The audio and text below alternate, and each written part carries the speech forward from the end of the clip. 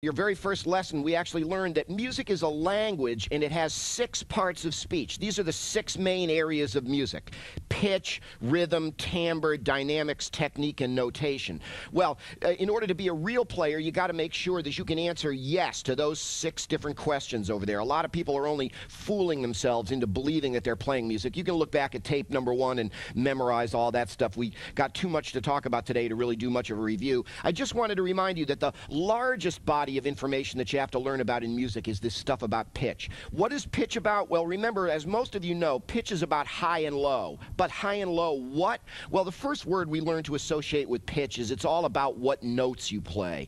And we take these notes and we arrange them in various patterns. And that's what chords and scales and melody and harmony and intervals and progressions and arpeggios, all the very things you want to learn about, that's all about pitch. And that's the stuff that we're going to be talking about today. Okay, let's flip the page here. And the first thing we're going to do with pitch is we're going to get just a little bit scientific about it. So what do we know about pitch so far? Well, we know that pitch is about high and low. But high and low what? Well, the first word, as I said, that we learn to associate with pitch is it's all about what notes you play. But the other big word that you want to learn to associate with pitch is the whole concept of frequency.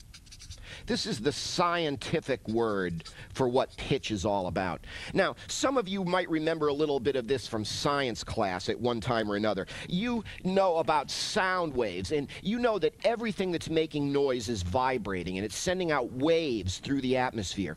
Well, in a sense, that's all your guitar basically is. It's just a sound wave generator. It just generates sound waves, and you can very specifically control the frequency. And what is the frequency of the sound wave? Let's say I play this note on a piano keyboard. This is a low-pitched note, isn't it?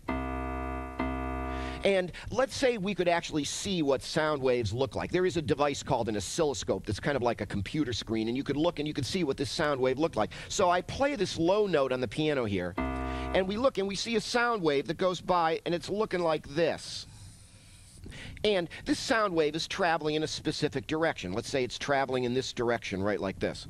Now, what they'll tell you the frequency of the sound wave is the number of wave peaks. Why the peaks? Well, it's just a convenient place to measure from.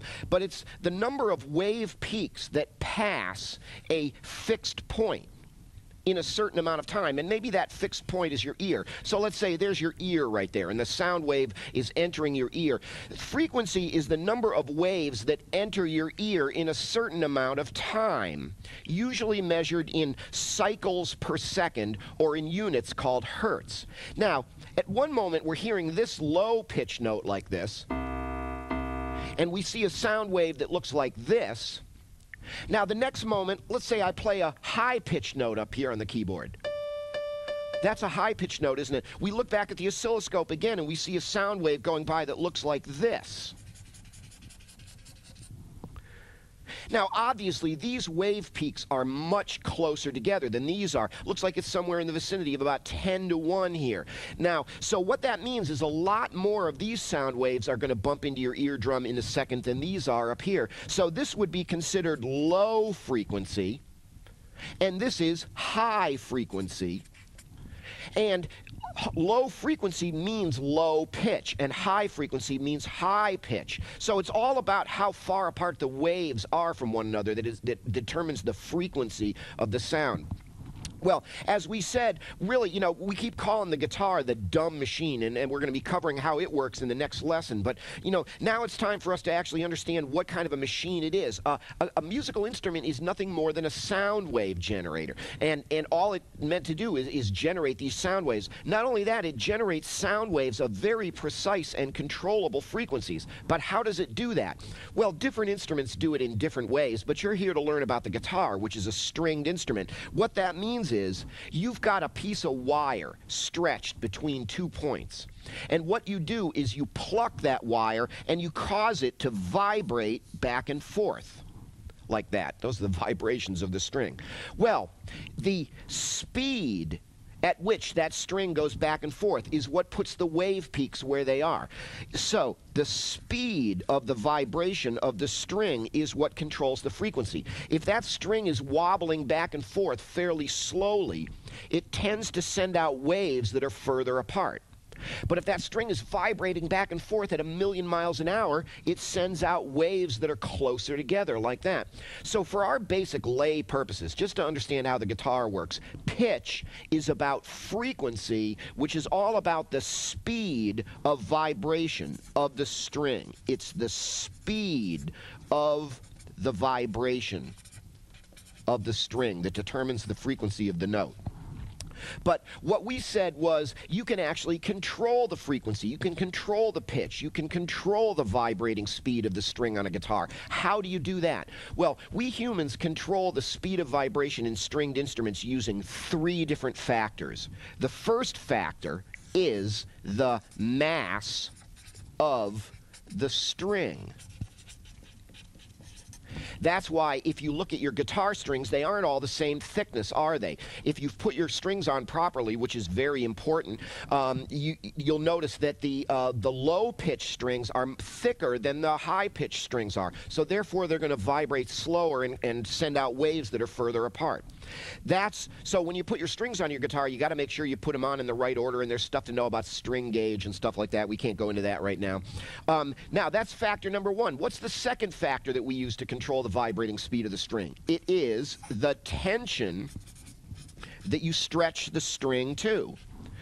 So that's why you've got your tuning machines on your guitar up there. These are these things that you tighten and loosen the strings with, and that's what tuning the guitar is all about.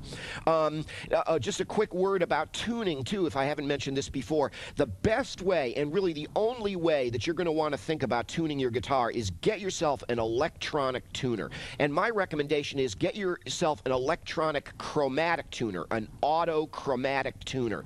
And we'll be talking about this later in the program, but that's really the only way that you're going to want to try to tune your guitar. Tuning the guitar by ear is just too difficult for beginners, and you will waste too much time and not get the result you want anyway. So get yourself an electronic chromatic tuner and be done with it right there. So that's what tuning is. That's the second way that we adjust the vibrating speed of the string, is by tightening or loosening them to certain, shall we say, culturally agreed upon pre-prescribed vibrating speeds, and that's what tuning your instrument is. But really, it's factor number 3 down here that's really the big one when it comes to actually playing songs on your instrument. The third way that we manipulate the vibrating speed of the string is by controlling the length of the string. And people go, huh? Wait a minute, how does that work? Well, I'll show you on my guitar here. It's moment by moment, it's the length of the string. How do you actually play different notes on a guitar? Well, what you do is you move your fingers around on the neck of the guitar on these things called frets.